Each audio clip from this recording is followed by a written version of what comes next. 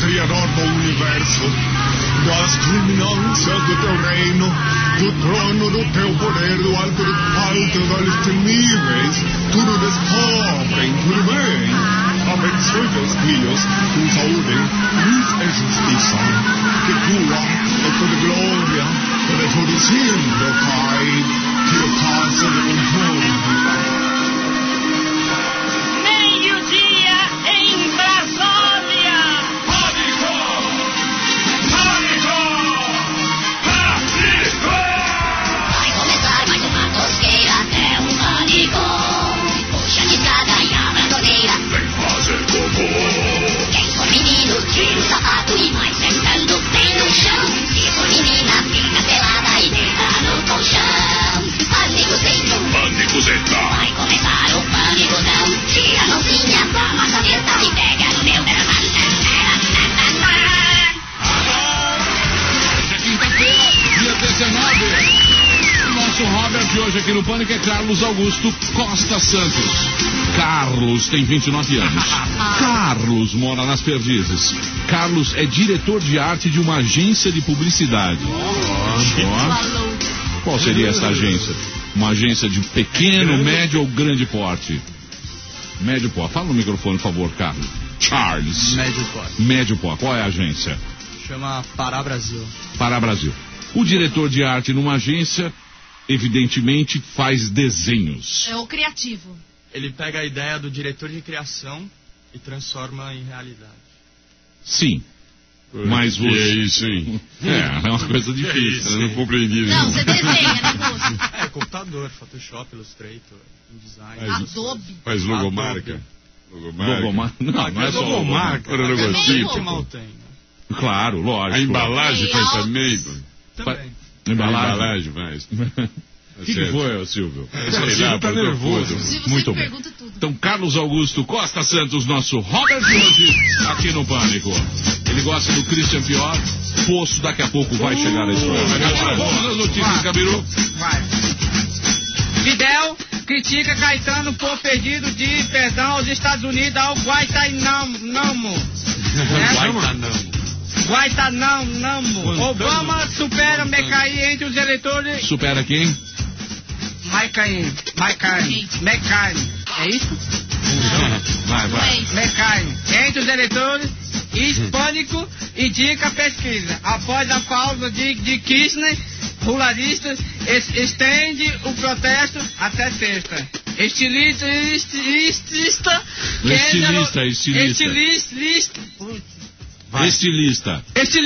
Está. Não, estilista. Devagar. Estilista. Você tem que falar devagar, Gabiru. Tá. Estilista. Estilista. Vai lá, Gabiru. Pula. Isso. Hoje tá difícil, hein? Spielberg e DreamWorks negociam um acordo com a imprensa indiana. Imagem de Nicole Kidman integra a mostra de fotógrafo dos famosos. Encerra o jornal, Gabiru. Você ouviu? Gabiru News. Palavras de otimismo com o bebê gigante. Palavras de otimismo com o bebê gigante. Esse é o famoso 16 toneladas. Fala, Baleinha. Beleza, milhaça, boa tarde, senhores, tudo bem? Vamos lá. O homem vence pela coragem e a mulher pelo carinho. É isso aí. Quem você convidou, Convida! Eu quero saber quem é o Roberto argentino. Ele falou que vinha. Mas ele vinha se perder se eu ganhasse. Não, Matou. daí. Tem que analisar o jogo. Tem que analisar a pelada. Vamos falar do jogo hoje. Vamos falar do jogo? Vamos falar do jogo. Hoje fala que eu te chupo, baby. Boa. Gostou, Gabiru? É excelente. Então conte uma piadinha boa pra mim, Gabiru. O que é? Porque o urso polar foi internado no hospício. Porque o quê? O urso polar foi o quê? Internado no hospício. Porque ele tava... Internado no hospício. Por que o urso polar foi internado no hospício? Por que, Gabiru? Para se curar do distúrbio bipolar. Ah, Gabiru. As mulheres da lentilha. Tô lançando meu CD, meu nome é David Neto. É difícil esquecer, tirar você de mim. Os meus olhos dá pra ver, o amor doendo assim. Baby, te vejo tão longe, assim tão distante, além do horizonte.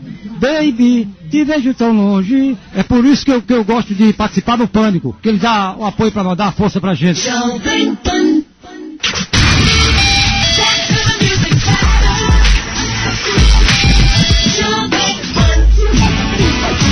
Parabéns pro papai, parabéns pro papai, parabéns pro papai, senhor de parabéns pro papai, meu pai, parabéns pro papai, o senhor de parabéns, parabéns pro papai. Marvio Lúcio, papai do programa. Já sabe qual é o sexo do bebê? Ainda não, faltam 2 meses pra descobrir. Não, mas já dá pra saber, tem um exame. Não, mas tem um exame que você faz, que você sabe a cor que vai nascer o olho do seu filho. Jura por Deus? Juro por Deus. Jura mesmo? Exatamente. Vou Você fazer. já tem toda a informação. Mas vai nascer lindo igual o pai, genética né? do baby. Ou lindo igual o pai. Vai nascer com a salala. A salala. Nascer. Tudo bem, temos César Polvilho aqui. César Polvilho estava me revelando que amanhã ele vai estar em Curitiba. É verdade. Então atenção, Curitiba, prepare. Curitiba é uma cidade muito legal. César Polvilho vai estar chegando aí. A única exigência que eu faço é um carro de corpo de bombeiros para carregar César Polvilho. Obrigado, Emílio. O povo desnecessários que vai estar esse final de semana em Curitola.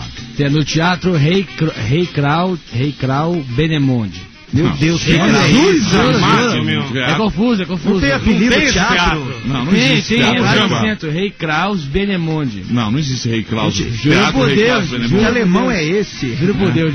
Rei Kraus Benemonde. 3 apresentações. Sexta, sábado e domingo, às 9 horas da noite. Tá ficando rico, Polvilho. Você tá vendo, né? Tá vendo o que eu tô fazendo. O que você achou do jogo da seleção, Polvilho? Eu não vi, porque ontem eu estava trabalhando também.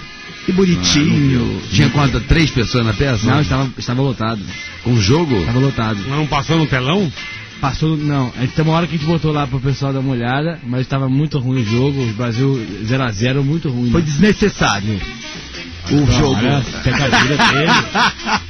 Muito bem, vamos atender ouvintes? Vambora. Vamos atender ouvintes 0800 101 109 aqui no Pânico, na programação da Jovem Pan. Hoje estamos falando a respeito de Brasil, estamos batendo um papão, não é? Daqui a pouco o argentino tá aqui. Exatamente. Daqui a pouquinho o Roberto, o argentino, vai estar aqui no estúdio. Alô, Emilião. Quem fala? Aqui é o Daniel de Boracé, interior de São Paulo. Pois não, Daniel. Você também se decepcionou com o Brasil ontem? Ah, cara, você lembra? Eu tinha ligado ontem e tinha falado que se o Robinho não tirasse aquela máscara dele lá, ia ser meio difícil conseguir alguma coisa, né? Você acha o Robinho mascarado? Ah, eu acho demais, viu, cara? Demais. Desse jeito não vai ser fácil a gente conseguir classificar pra Copa, não. Não, E o resto? vai. Classificar vai. Não, eu, com exceção, acho que é o Júlio Batista.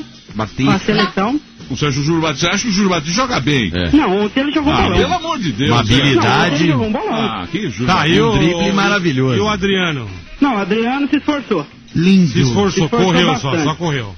Mas a seleção é muito limitada. Mas nós né? podemos botar o Zequinha Barbosa, então, que corre pra chuchu também, não sabe então, nada de mas a seleção bola. tá limitada demais, aí. Eu acho que tá faltando muita coisa. O que tá faltando?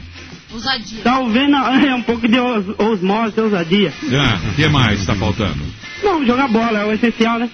E o técnico, filho? Ah, isso é um caso forte. Aí tá difícil demais, hein? Bom, mas também a Argentina não tá com essa bola, hein? Não tá. Né? Mas são bonitos, hein? Viu, Emílio, mas sabe o que é? Eu acho que eu tenho... É assim, esse Robinho, esse Diego já não conseguiram classificar a gente pra última Olimpíada. Não, mas os caras ganharam. Você tá lembrado? Os caras ganharam a Copa América, pô. Ganharam a Copa América. Esculachando a Argentina ainda. É que o Dunga, ele é paneleiro. Ele tem a panela dele. O Dunga é paneleiro. Ele tem a panela. Casting dele. Viu, Então, Emílio? dá licença que eu tô falando agora. Nossa, velho. O Dunga, quando ele ganhou a Copa América, ele tem esses caras que esses caras vão com ele. Entendeu? Estavam descendo a o time era ruim, não sei o que, os caras foram. Então, os caras foram lá e ganharam a Copa Mas América. tá desfalcado, Emílio. Agora, eu falo pra você, isso tá certo ou tá errado? A panela? Não, panela não. Eu acho que tá certo, na época ganhou. Agora tá ruim, não tem que ficar, ué. Essa seleção tem que ser chamada os amigos de Dunga. Então, mas os caras ganharam a Copa América com ele. Você acha que ele tá certo de... Porque os outros não foram. Lembra quando teve a Copa América? Verdade. Todo mundo estrelou. Todo mundo criticou, foi lá e calou a boca de todo mundo. Então, Isso é verdade. eu sei, mas você lembra que todos os jogadores estrelaram Ninguém também quisia. na época? O Kaká não foi, o lugar era perigoso. Quem mais não foi? Só foi o Robinho. Só foi o Robinho. De estrela só foi o Robinho. Aí falou, Robinho, você vai jogar comigo na tua. até eu morrer. Bom, também tá certo. Aí né? eu pergunto pra você, no... o cara é Aí fiel. eu te O cara pergunto. apostou, é verdade. Tipo é verdade. Bola e Emílio, não se separam. Não venha querer colocar bola em mim. Não vem com baitolagem. Entendeu? Com baitolagem, que aqui não tem baitolagem. Tá bom, é melhor. Agora eu te pergunto, ele tá certo em ser fiel aos que ajudaram ele na hora que ele estava com a taraga? A taraga tava no dele? porta. A taraga tava na porta? Eu acho que sim, mas não adianta você ficar batendo a mão em ponta de prego também, né? Então agora vamos ficar criticando ele por quê? Não é verdade? Não, sim, o povo brasileiro é muito exigente, sim. Vamos levar em consideração isso também. Principalmente com o governo. A gente é muito exigente com a seleção. Tá certo. bom? Emilio, um abraço, Você cara. já almoçou, né, bebê? Hã? Vamos almoçar hoje?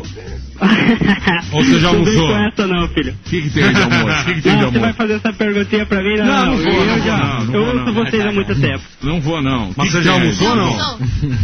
Tô almoçando. Tá almoçando. Almoçando. Tô almoçando. Depois, Valeu, então. Depois Tá. se prepara, tá? Alô? Alô? Pois não. É do Pânico? Sim, senhor. não. Então foi engano. NASA, vai, Olha que trouxa. nojinho. Oi, Trouxa, vai, engraçadão. o Zé Mané. Alô, Jovem Pan. Alô? Ele quer tirar uma com a gente. Alô? Fala, pô. Alô?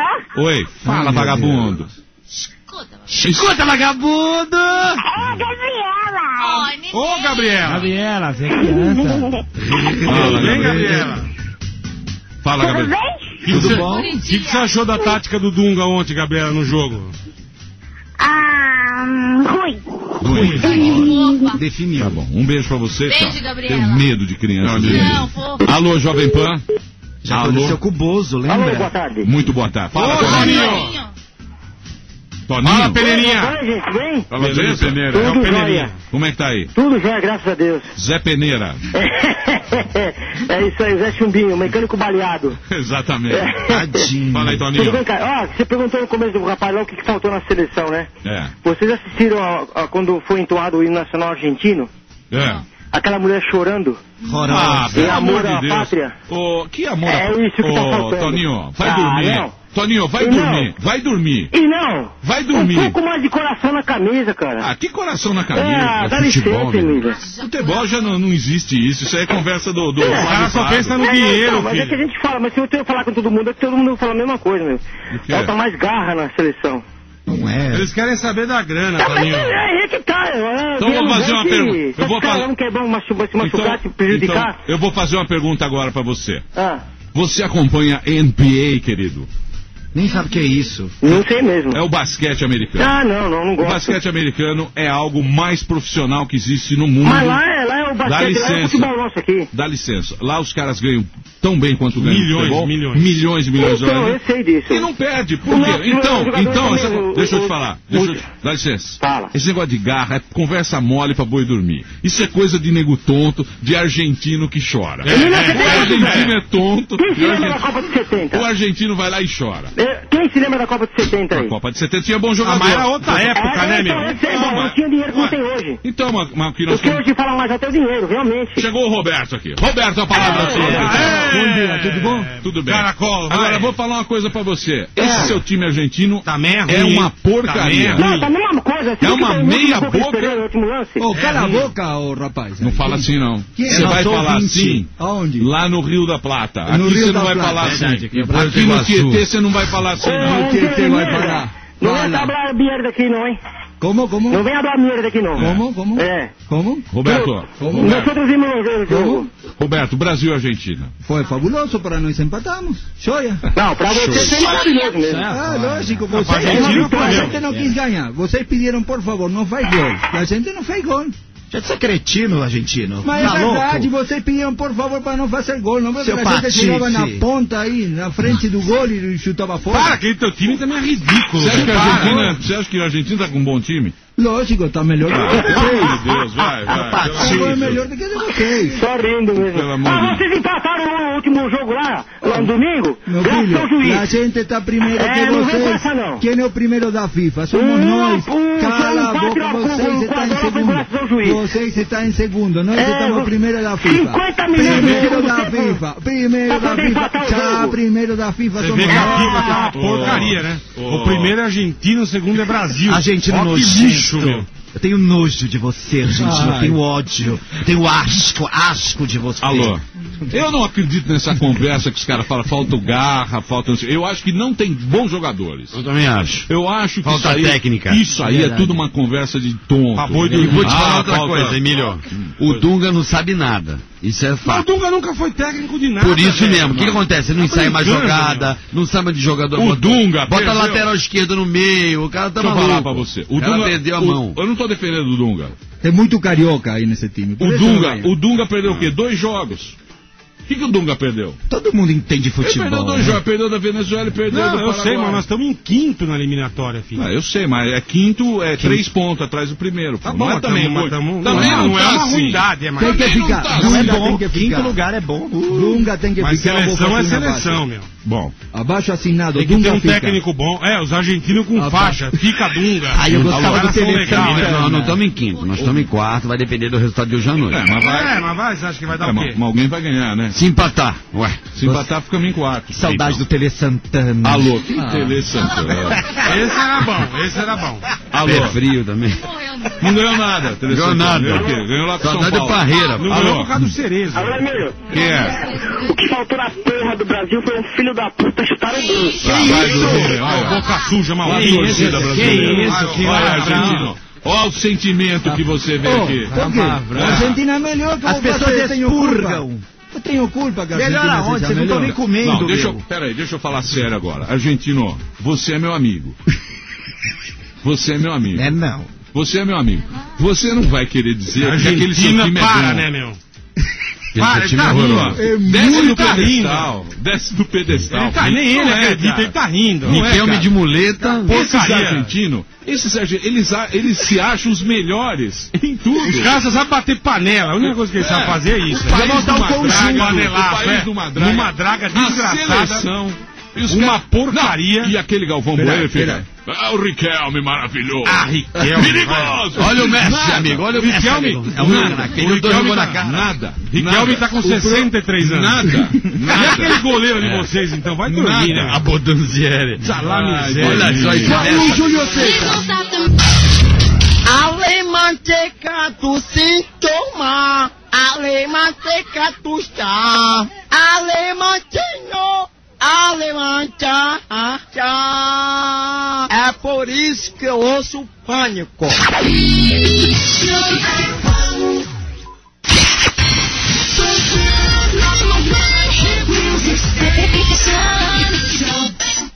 Estamos de volta aqui para todo o Brasil, esse é o Pânico. Hoje é quinta-feira, nós estamos aqui com o Roberto, argentino, e estamos aqui com os ouvintes hoje comentando o jogo. Estamos comentando o Brasil e Argentina ontem.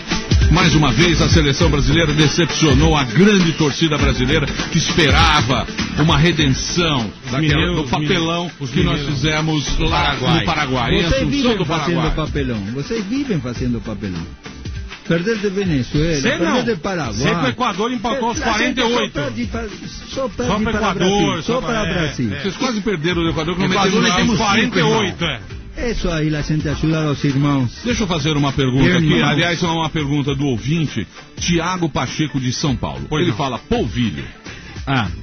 Polvilho para técnico da seleção. Vamos o que você faria, César Polvilho, se você fosse o técnico da seleção? Eu não tenho experiência nisso, não. Mas eu botaria todos os jogadores que eu gosto. Talvez daria errado, só que ia ser uma seleção muito boa. Quem que você gosta, Polvilho? Porque eu ia botar o Romário, ia botar o Ronaldinho, ia botar o pessoal que eu gosto. Né? Romário, mas talvez não ia dar certo, porque eles são mais idosos, mas eu, pelo menos, ia ser uma seleção muito boa, que as pessoas iam ter um pouco de medo, receio pra jogar. E o Bebeto? Bebeto não. Mas Zico. Não, pessoal mais novo também. Sócrates. Eu ia botar, tipo, como é que é, o Viola lá. Viola? Tá lá Viola. miséria, meu. O Viola ainda joga o Viola? Tem o Túlio, tem o Marcelinho Carioca, pessoal. Marcelinho Viola.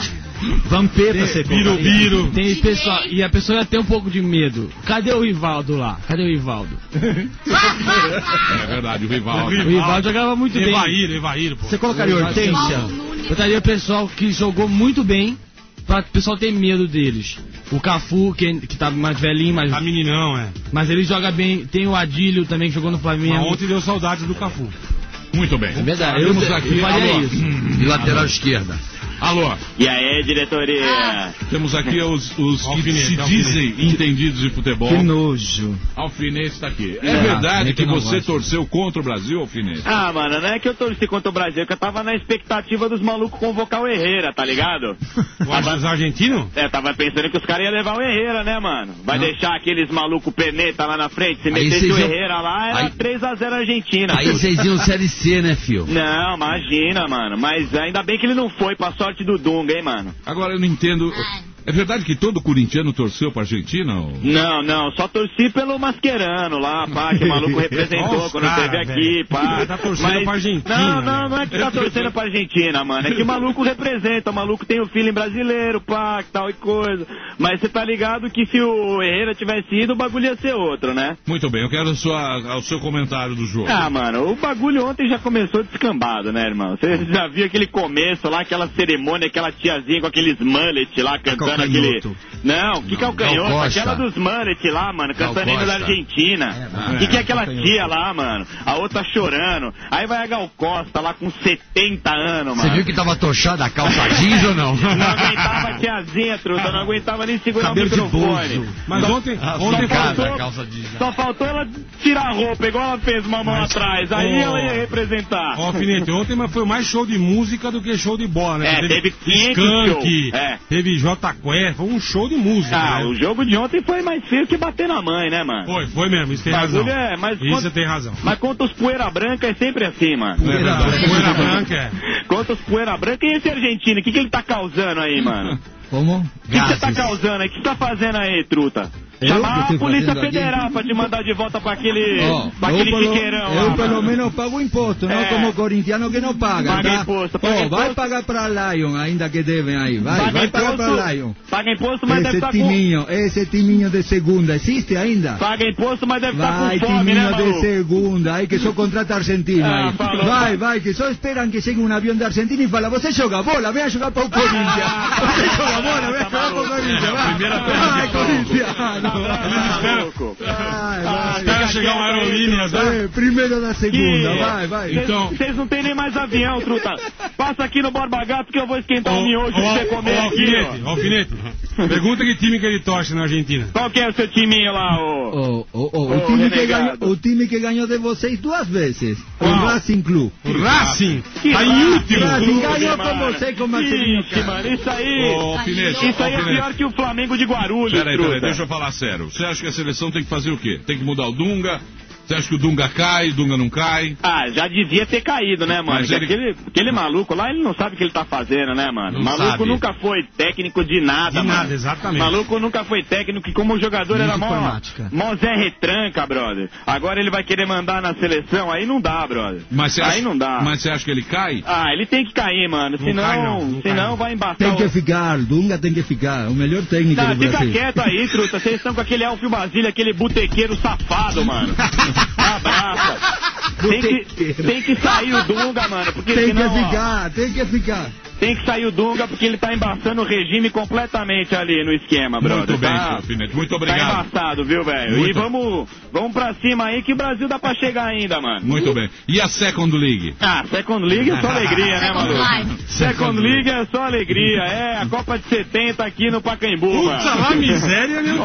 E vou falar mais, hein? Novo técnico da seleção. Tô fazendo a campanha aqui pelo Dr. Sócrates pra assumir o bagulho, mano. Esse também já foi bastante técnico. Dr. Sócrates tem que assumir a seleção, o maluco ia chegar lá, representar, instaurar a democracia, tá ligado? já começa que não ia precisar nem mais de médico no bagulho, ele já ia tomar conta. Tá Na bom. concentração ele libera cerveja, cigarro, mulher, aí só joga quem quer mesmo, mano. Muito bem, muito bem. Então, beleza. Então, muito obrigado, viu? Firmeza, aí, argentino. Fala, corintiano. Vai te catar, maluco. Corintiano, Volta pra hermano, aquele agarrala chiqueiro con lá. la mano. Corintiano, Cê tá hermano, ligado que agarrala con la mano. Corintiano. Você tá ligado que se a Argentina não existe? Você tá ligado que se a Argentina não existisse, a América do Sul ia ser um lugar Se a bem melhor, Argentina né? no existisse, vocês estariam tristes, porque não poderiam ficar felizes nunca. E se a mano. Argentina Nós somos não- a alegria de vocês. Se a Argentina não existe, Paraguai e Bolívia iam ter praia, truta. Arrasou, colega. Ô, Finete. Agora, o que me deixa feliz é que o argentino vai acabar morrendo de fome, né? Que legal. Por quê? Ele só usa panela pra bater. Você se preocupa se a semana que Tá vem vai acabando ter a comida em pautinho. Buenos Aires. Se vai Peraí, ter vamos falar de pautinho. futebol, não fica falando. Não fica mudando de Alô? foco. Tá acabando a comida. Alô, Jovem Pan? E aí, Emílio, beleza? Beleza, quem é? Ivan aqui de Moema. Fala, Ivan. Eu queria falar pra esse Taxinha ligar pro estádio 97, não no Pânico. Esse maluco Boa, chato. boa, boa.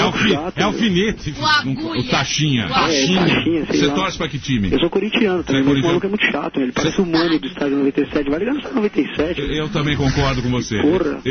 Eu acho que o cara tem que procurar um Tá ligando programa. no programa errado. Tá ligando no Então, programa você errado. vai segurar o negócio lá do Borbagato, meu, a espingarda. Alisa as coxas do Borba É isso Gato. aí. Eu queria mandar um abraço aí pra todo mundo, falou? Valeu, Amanda, viu? você tá solteiro agora, né? Eu te pego, hein? Ah, Amandinha, olha lá. Filho, vamos? Eu te pego, agora você tá solteiro, hein? Ó, Tô de boa, moço. deixa eu falar sério. Deixa eu falar sério. Gente. Ah, Não, deixa eu não é contar ou não? futebol, Emílio? Eu sei, mas... deixa ele Mas falar. é futebol, olha o que você vai falar. Amanda, Deixa ele falar. Futebol de Amanda, amor, Primeiro filha. lugar. Deixa eu falar. Primeiro lugar, Esse vou programa lugar. aqui, o programa Eu Pânico... sempre paguei um pauzinho pra Amanda. Não, eu sei, Desculpa. eu sei. Mas o programa Pânico, ele tem uma diferença muito grande dos outros programas. Ela é bem tchutchuque. É reality show. Por quê? Porque esse é um programa que leva para os ouvintes A vida das a pessoas. vida das pessoas Amanda, que sabe por que fazem o você não programa. participa do programa na televisão? Porque se você aparecer na telinha, logo você posa nua, pô. Deixa eu Porque eu contar, sou lindinha. deixa eu contar o que aconteceu Pode ontem. ser chiquinha. Deixa eu contar o que aconteceu ontem com a Amanda. Que não sou Pois comigo, não. nem eu sei. Estávamos nós aqui, nós temos um estúdio e uma sala de produção. Aí na sala de produção tem um sofá. Sim. Aí a Amanda estava deitada no sofá, quietinha ali. Falei, ô Amanda, o que está acontecendo? Você está triste? Ela falou, Emílio, sabe o que é? Eu quero um namorado, eu preciso de um Mentira! namorado. Eu quero Pra mim. fazer coisinhas. Você falou. Mentira, não Alô, falei eu com tava essa lá. palavra. Eu tava lá, Amanda. Eu tava aqui ontem. Você falou. Me dá um namorado, você falou. Mentira, eu não falei com essas palavras. Então, gente, a Amanda está carente. Eu sou carente. Emílio, eu quero soltar fogos, Emílio. Gente, agora é o momento Quero ver de atacar a estrelas. Amanda. Tá sensível. Não. Amanda@jovempanfm.com.br. Ela pega o busão na brigadeira. Emílio, fala, arroba Brigadeiro Jovem Santo Pan Antônio. FM, Evandro, arroba Muito bem. yahoo.com.br. Muito bem. Ué, Amanda, por que O que tem demais, por que Amanda? você não Eu não assume? quero ter namorado. Quer Eu tava sim. num momento triste. Você Hoje eu quer, estou mais você quer triste. fazer amor. Não quer um quero namoradinho? fazer amor. Você quer ser possuída de novo. Você Sua louca. Roberto, você não acha ela bonitinha? Não, é futebol. Acho bonitinha, Não faço- engraçadinha. Engraçadinha, bozo. Engraçadinha é ótimo. Ela é bonitinha, Amanda. Amanda dá um caldo. Um pouco chata, às vezes. Mas aí é uma coisa. Mas Aí também é um você negócio- não quer tudo perfeito, É, né? não existe a perfeição. Caralho, eu não acredito. Desculpa, não, peraí, vamos lá. Alô? Alô, quem fala? Oi, é o Nando de Jacareí. Quase São José dos Campos. Sua Não, peraí, sua você não tá louca. acreditando, eu tô indo pro trampo, tô falando com vocês. Aí, arrasou, amiga. Fala, amiga. Vai pro salão de Vocês não beleza. me derrubarem, não derruba. Pode falar. Derruba bem.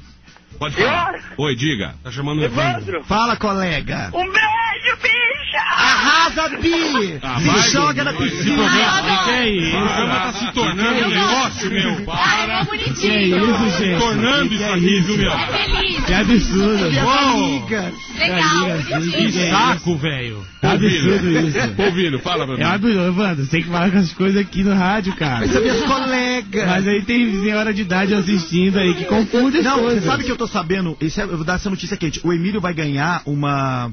Como, não é um troféu. É um título de ser uma pessoa que é o apresentador menos homofóbico que me deu espaço na mídia. Ele vai ganhar esse título, sabia? Honraria? É. Olha, Mas já tá metendo Emílio no meio da treta já. Essa honraria. Mas é gay, Evandro? É 2 palitos pra ele perder. Mas o Emílio apoia o homossexualismo. Que é isso? Não vem, não. Ficou com medo aqui, ó. Você apoia? Apoia? Beijar travesti, beija tudo, né? O Emílio curte. Alô? Eu não tenho nada contra. Eu acho que temos que ter na vida...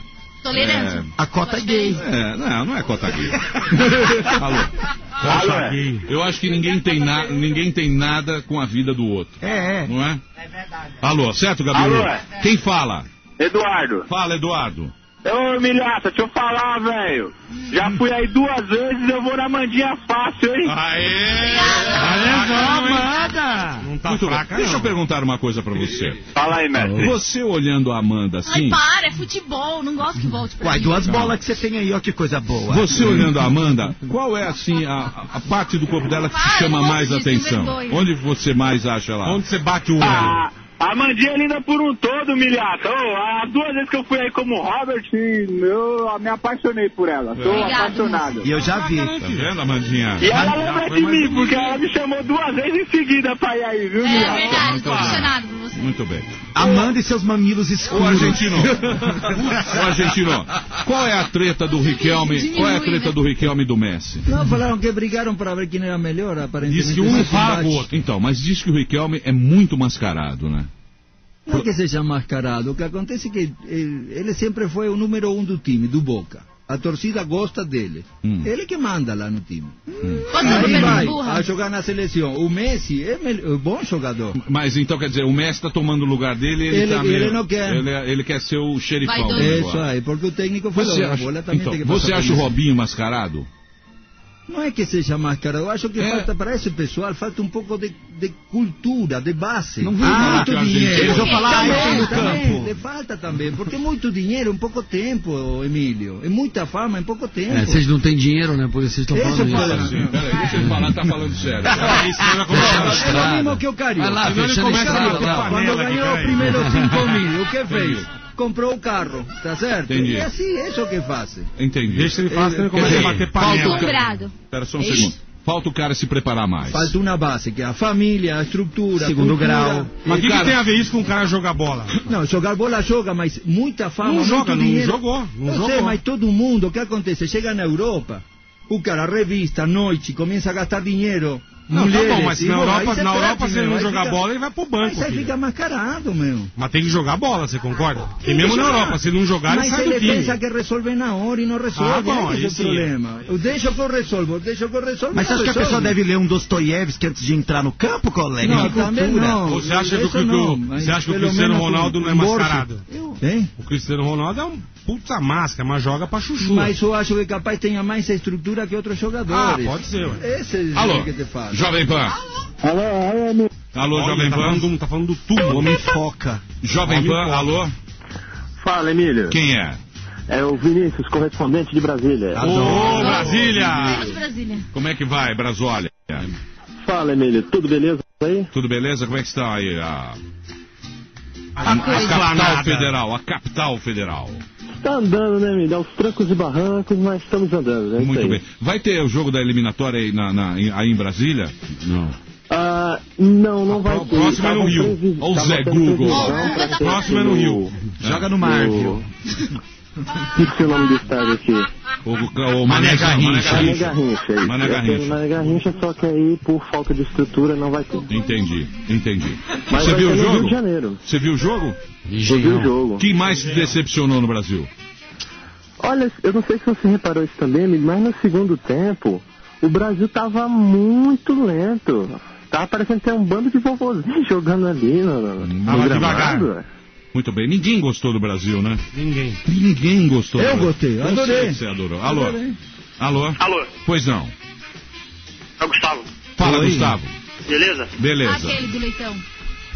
Posso dar uma ideia no argentino aí, rapidinho? Você quer conversar com o argentino? É. Pode falar. E aí, argentino, beleza? Beleza, e você? Deixa eu te falar, cara. Fala. Você já foi num campo de Aonde? futebol, ver o jogo? Sim, senhor. Você já foi? Você já foi? E você já foi? Já foi. Você estava Você já dentro ou levou fora? bandeira, não? Hein? Dentro ou fora? Ah. Fora de quê, senhor? Do Você campo? já levou bandeira? Hein? Bandeira da Bandeira, Argentina, gente, pô. no burro. Bandeira de torcedor, Jeg. Sim, fala. Nossa, ele ignorante. Fala. Não, desculpa. Sim. Pois é, aí, você sabia que proibiu de usar o rastro da bandeira. Aqui em Brasil, para brasileiro, não para argentino. Vai. Eu já sei que ele vai com massa. Ele prepara a piada 3 dias antes. Ainda não sabe fazer Aqueles piada. bambu de 10 metros. Carioca gosta de usar isso. Alô? Não, você gosta do mastro do Não, bambu. carioca Você gosta. Carioca são os maiores mastros que tem no Brasil. O Roberto Você já prefere viu, né? Ó. Pega aqui então. O Roberto prefere os cabos das panelas. Alô? Panelaço, vai. E ordem. Ordem, Gabiru. Lei do rádio, vai lá. Que radialistas são vocês, hein? Eu sou a... Quando falar, fica calado. Boa, Gabiru. Alô? Tá certo. Boa, Gabiru. Alô? Alô? Quem fala? É o Diego. Fala, Diego, onde você mora? Eu moro em Caieira. Viu o jogo? Vi. E aí? Foi o primeiro Brasil e Argentina que eu dormi. Muito bem. Calar miséria, hein? É verdade, foi bom pra dar uma cochilada. Deu sono. Cala a boca, experiência genética. Ô, meu querido Roberto. Fala. Você acha que a Argentina entrou pra fazer aquele 0x0 mesmo? 0-0, empate total. Entrou porque... Empate fora de casa é vitória, né? Não teve vergonha, tchau. Já não, porque os últimos 2 jogos, 3-0, 3-1, uma coisa dessa, tchau, basta, falou não, 6-0. Entendi. Aí falou assim, bom, vamos fazer um 0x0 fora de casa, 0x0 Garantir um pontinho, vai ter um joguinho lá. Aqui no Brasil foi bom. Você achou muito pior pro Brasil? Eu acho que sim. Ou você acha que o empate entre o Brasil e a Argentina... Porque o Brasil e a Argentina sempre vão pra Copa. Não, o problema é o seguinte, se o empate fosse em Buenos Aires, o pior foi para a Argentina. O empate foi aqui, o pior para o Brasil. Não, vamos jogar lá ainda. Mas, teoricamente, sempre Brasil e Argentina vai. É pra disputar os outros 3 lá. Certo? Não vamos pra Copa. Aí vai Bolívia, vai Chile. Agora, o problema é o seguinte, se vocês vão este ano com Dunga... Mas o Dunga não é mau técnico. Imagina. O Dunga não é técnico. Mas o problema é que o Dunga não é técnico, né, Emílio? Dunga não é técnico. De vermelho ontem. O Dunga, ele perdeu 2 jogos. Ele disputou quantos jogos? 18 jogos, perdeu 2. Ganhou da Inglaterra, ganhou a Copa América. Ganhou tudo. Você tá achando o povo cruel, Emílio? Tá achando que o povo tá cruel? Não, eu tô achando que estão fatalista. Estão criando um negócio. Jesus na parada? Jesus, para falar, pô. Eu acho que tem que ficar, Dunga. Mas quem que vai pôr? Não, tem que ficar. Para o município. É triste isso, né? Bom. Se o cara brocha uma vez, é impotente. É absurdo. E se queima uma vez, é boiola. Não é isso. Não é assim. Tá vendo só? Mas aqui queima. Luizinho Cabana Rodeio Show, só que eu trabalho com chute a gol.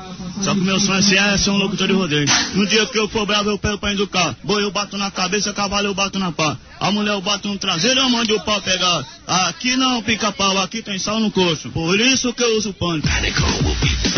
Repita.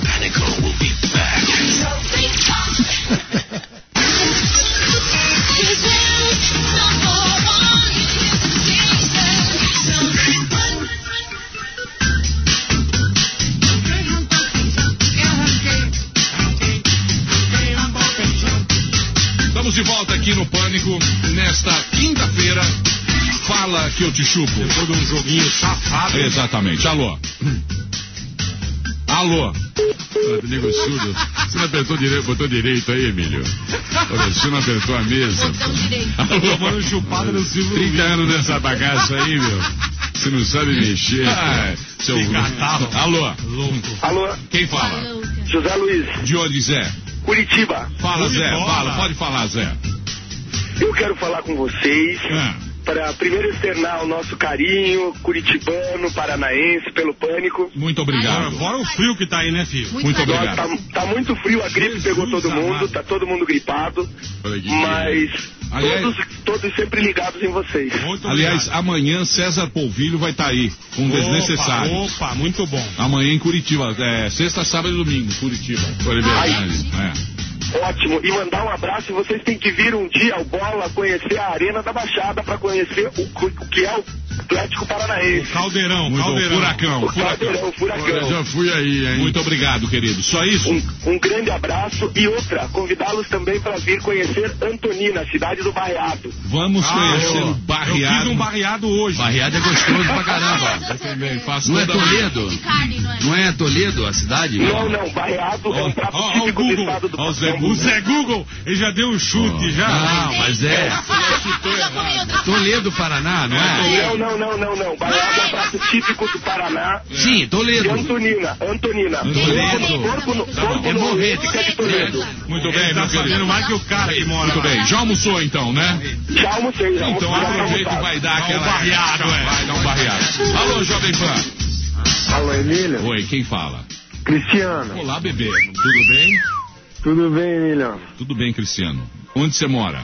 Eu moro em São José dos Campos. Viu o jogo do Brasil ontem? Vi. Você viu que beleza? Puta, mas 0x0, né, Emílio? 0x0. Não, foi 7x2. Ai, dormi. O cara não sabia o resultado, meu. 0x0, né? Viu o jogo. 0x0, né? É uma besta. Pois não. Pois não. Fala, querido. Eu queria falar ao vivo aí no Pânico aí, mano. Nunca conversei com vocês. Vamos conversar agora, velho. Irmão, queria falar ao vivo. Mas tá ao vivo, você tá na rádio errada. Pera aí, então. Tá na rádio errada, jumenta. O cara põe na rádio errada e quer ouvir a gente, o jegue. Alô. Oi. Olá. Olá. Uma gata. Uma mulher. Tudo bem, querida? Tudo. Qual é o seu nome? Carol. Quais são as suas medidas? Medidas por quê? Medidas assim, peito, quadril. Peito. Não é peito que fala. Como fala? Busto. Busto, é. Fala, bebê. Sabe de onde é que eu tô falando? Não sei e não quero saber. De um lugar muito longe. Onde que é longe? Do Acre. O Acre não é longe para quem está em Rio Branco. Pra quem está Não é verdade? Pensa bem. Ei. Pra quem está na Venezuela. Você não está longe. Oi. Não é você que está longe. Guiana Francesa. Não, tá dando tchau pra mãe, né? Exatamente. Oi. Fala, o que você quer? Eu quero mandar um beijo pro Ceará. O Ceará. Pro Zé, pro Rodrigo. Adoro vocês demais. Tá legal. Pra Eu turma... não perco o programa de vocês, nem um domingo. Como é que você ouve aí no Acre, hein? Pra turma celebrity do Turma celebrity. Tá bom, bebê. Galera... Dá pra ouvir sim, vocês estão duvidando, né? Dá pra ouvir sim. Como é que ouve aí? Pelo rádio, onde é que ouve?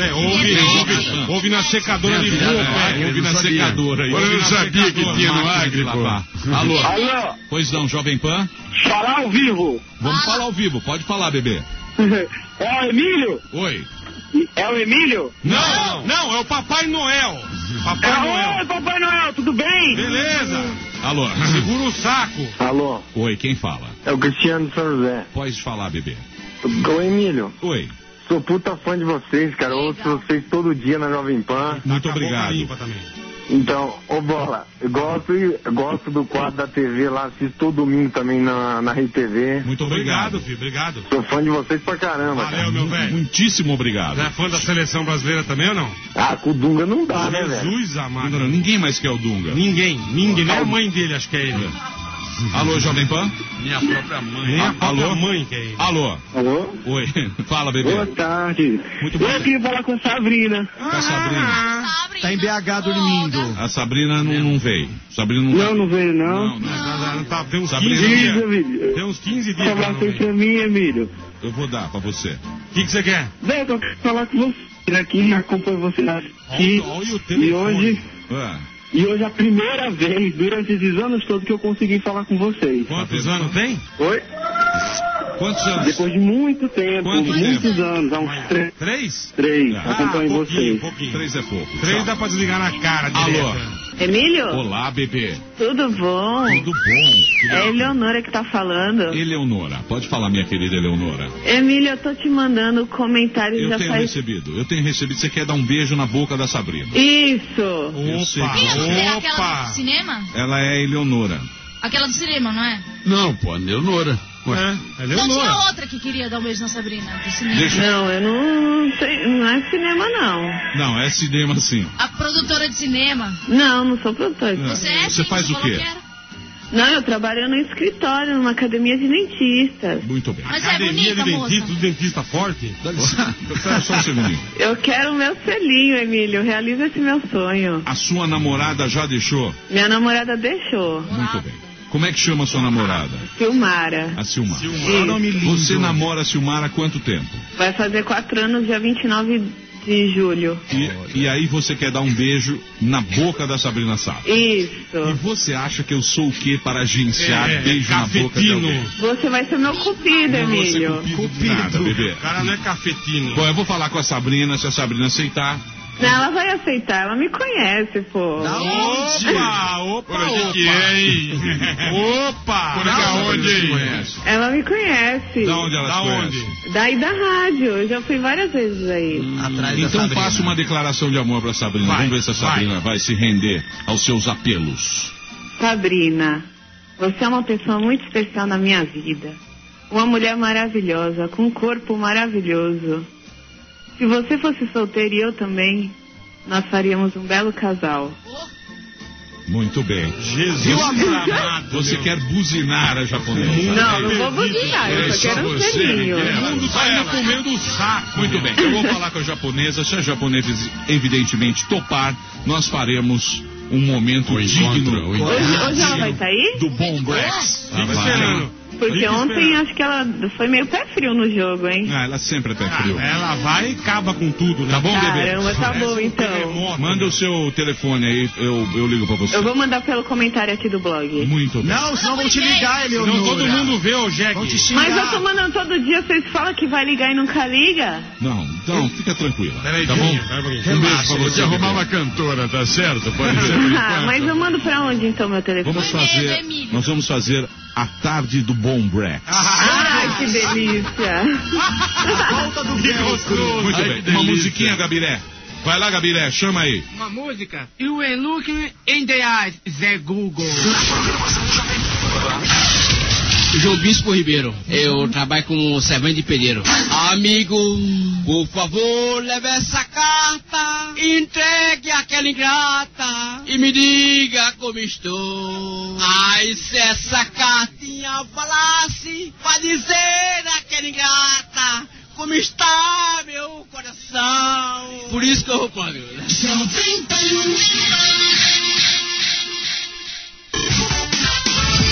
Esse programa é um lixo, é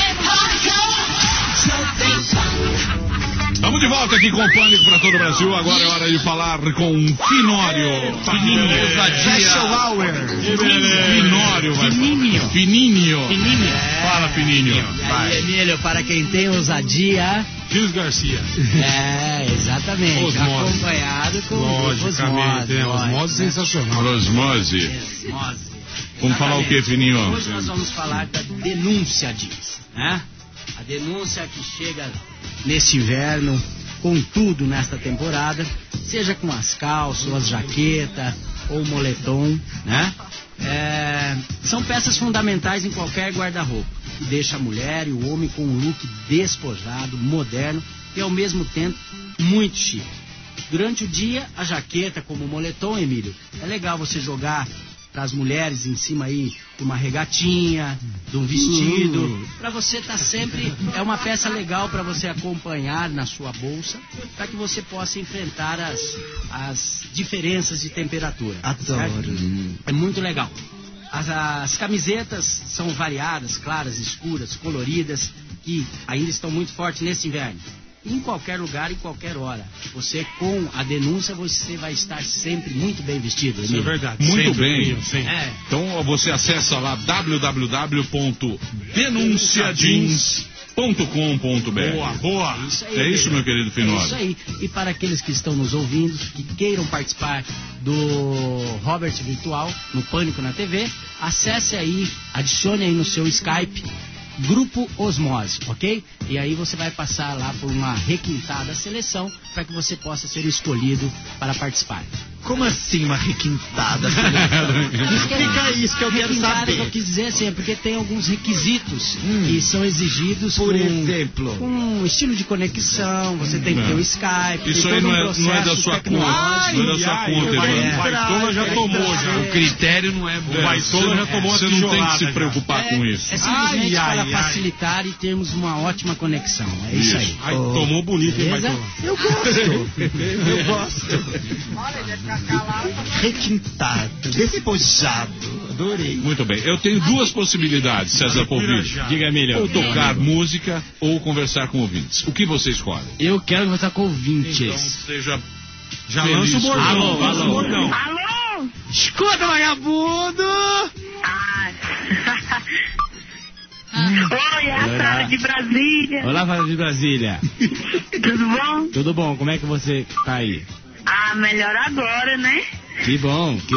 E você viu o jogo? Oi? Você viu o jogo do Brasil? Vi, foi péssimo. O que você faria para mudar a seleção brasileira depois do jogo do Brasil de ontem? Tirava o Dunga.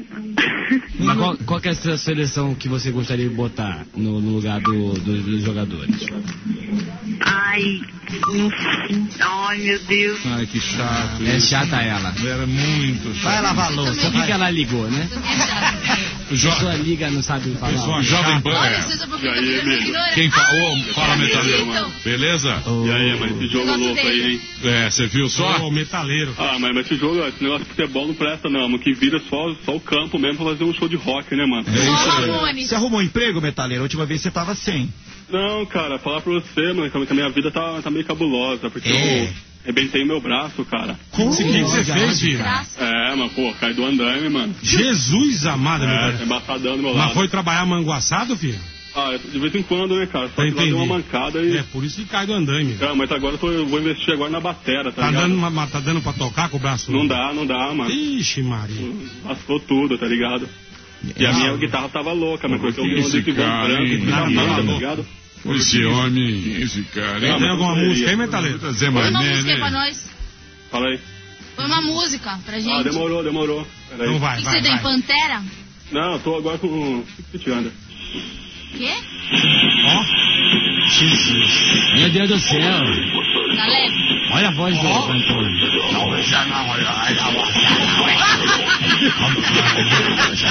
Vai, pelo amor de Deus. Canta aí, pô. Chato, né? Alô, fala de graça, beleza, cara? Beleza, quem é você? Sou João Paulo de Perdizes, Pois cara. não, seu João. Eu posso falar com o César Polvilho aí? Pode falar com o Escuta, Polvilho. vagabundo! Olha só. Aquele Lafayette lá é seu namorado, né? Não é nada, que é isso? Não é não, cara.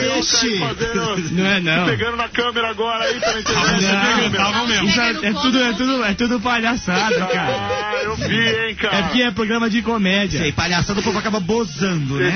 O Lafayette não é nada meu, é motorista só. A cota de gay aí já estourou já, hein, meu? Como é isso? Tem você agora aí também. Mas eu não sou não. Olha lá, aí, Polvilho. Eu gosto de meninas. Tem que representar. Renato Russo também. Hétero aí, meu. Você sabe, você já tá ligado no meu bordão já, né? Escuta, vagabundo! Tá vendo? Escuta, vagabundo! Sucesso pelo Brasil inteiro, lá na academia, lá todo mundo é só não escuta vagabundo. Obrigado, cara. O Lula começou o discurso. Outro dia eu fui no mercado, tá todo mundo no mercado. O Lula começou, escuta vagabundo, meu povo. O meu bordão é melhor do que o do Gabiru, que é esse boy hemorroida. Mas o Gabiru é uma experiência genética, né? Fala o seu. Alô, Quem fala? é a Dri. Oi, Dri. Quem é Dri? Oi, Amanda. Tudo bem? Tudo, e você? Tudo bem, coração. Quem é Dri? Essa amiga da ACD? É minha amiga da paz. Fala assim. César Polvilho, você É tá louco, né? Pois não, querida. Tudo bom? Tudo bacana? Tudo. Eu queria fazer uma pergunta pra Amanda, assim, desvirtuando um pouquinho o assunto. Não, desvirtuando você não vai desvirtuar nada. Aqui você não vai. Vamos falar sobre futebol, a gente vai fazer mesa redonda? Olha, você pode desvirtuar. Deixa ela falar, ela é Pé de boazinha. mesa Deixa ela nós vamos falar, ela é fazer. boazinha. Ela é boazinha? Ela já veio aqui, deu filhinho, uma bonitinha. Eu lembrei. Ela é legal. Eu lembrei. Sistemas de informação. Analista de sistemas. Ela é fofa, lembrei. Ela é fofa. boa. Ela que gosta do... Que você falou Do que vinha rabinho, aqui. ela Que a gosta do gente ia rabinho. almoçar na Dirce e você não veio. Não, Não, Você afinou. É difícil. Eu tô fazendo implantação de sistema numa empresa. Pô, mas tá implantando há 2 anos, né? A vizinha não quis tomar conta da criança. O que você tá implantando na NASA? O que você tá fazendo? Oi? Implantação de sistema. Eu sei, mas por que agora você não tá fazendo isso? 1h50. Você acha que é um horário bom? Horário de descanso. Ah, é o teu horário de almoço. Muito bem. Qual a pergunta? Faz. É pra você, Mandinha. Fala mais alto que tá abaixo. Tá. Você tá apaixonadinha pela Rabinha, é isso? Nossa, agora tem essa na minha vida. Você falou isso, não sou eu, Eu hein? falei de brincadeira.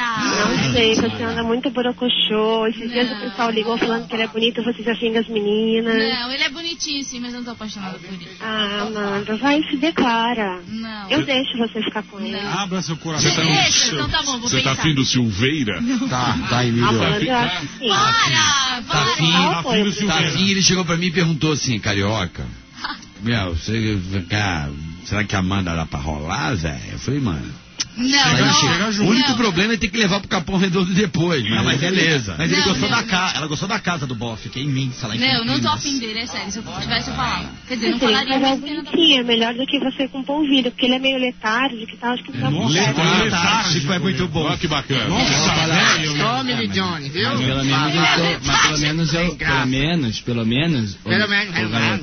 Pelo menos, garota, eu tenho amigos, tá? Eu tenho na Norkut, eu tenho... Você implora. Não interessa. Implora, você pede. Você implora para as pessoas falarem o seu bordão por isso, rapaz. Não, você tá tô muito esquisita, você tá ligando pra cá pra aparecer pros seus amigos, eu não gosto disso.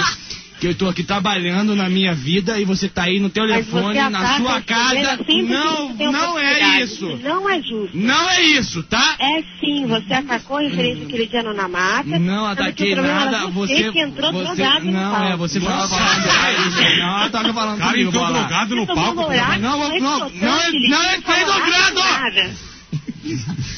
Não entrei drogado, ô menina. Fica falando aqui na rádio, de comunicação, que tem muita gente escutando, tem muita gente que gosta de mim. Fala, cara, tô drogado, falar que eu vou adiantando aquela maconha, não. Tá bom? Você que tá aí nesse negócio aí, né? E você, tá? Mas vai ter sucesso. Cadê o seu sucesso? Cadê? Não me dá fã, não tô pedindo sucesso. Vai ficar com o rabinho, vai te comprar uma planta nova. Vai pra sua casa. Obrigado. Escuta, vagabundo, eu sou muito bom. Indo da aqui na Jovem Pan. Muito bem, vamos embora. O nosso querido César Polvir vai estar em Curitiba. Gente, por favor, me assiste lá na Curitiba, tá? Amanhã, sábado e domingo. O Paulinho vai também? O Paulinho tá aí, ó. Desnecessário todo, sinceramente. Tamo aí, Curitiba, bombando. Sinceramente. Curitiba vai ser no... Como é que chama o teatro lá? Rei Kraus Benemundo. Isso não existe. Rei Kraus Benemundo. Tá falando ao contrário. Rei Kraus Benemundo. Rei Kraus Benemundo, lá no centro de Curitiba. Na Praça de Tiradentes. Sexta, sábado e domingo. Sábado e domingo. 9 horas, Paulinho? É, por aí, esse horário mais ou menos. Paulinho que me chamou lá. Esse horário aí. Muito bem, então, Desnecessários em Curitiba, para você ouvir a Jovem Pan Curitiba, um bom programa aí. Muito bom. Neste final de semana, você vai... Seu maior barato. Sensacional. Todo mundo lá, a mulherada toda lá. De leve. Muito bem, estamos indo embora. Amanhã estamos de volta aqui no Pânico ao meio-dia, horário de Brasília. Tchau, gente. Já terminou? Terminou. E eles não desistem. Já terminou, vamos acabar. Já está na hora de encerrar. Pra quem já almoçou, pode aproveitar e sair pra chegar. Acabou mesmo. Acabou.